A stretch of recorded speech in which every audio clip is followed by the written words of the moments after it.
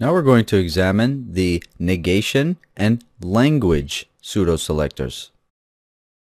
Let's first take a look at the negation pseudo-selector, or you can refer to it as the not selector. Now this selector is used to exclude elements that would be in an otherwise full selection.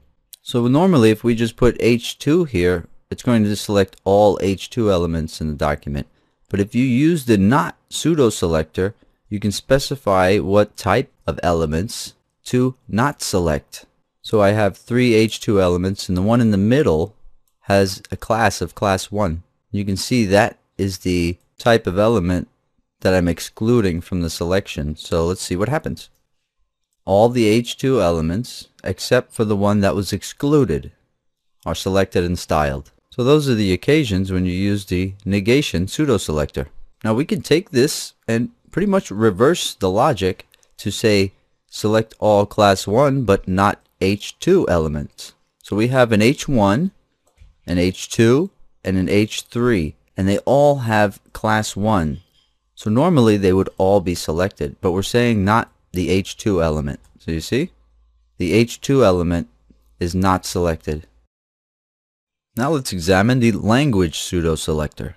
This one is used to target an element that has the language of the specified type. So you can see we have language Espanol here.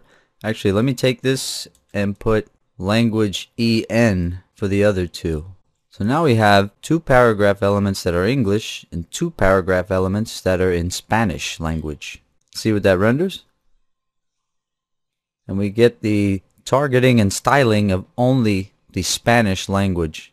It's because we're using the language pseudo-selector and targeting that specific language. If we change this to EN, English, for instance, the English paragraphs will be styled and targeted.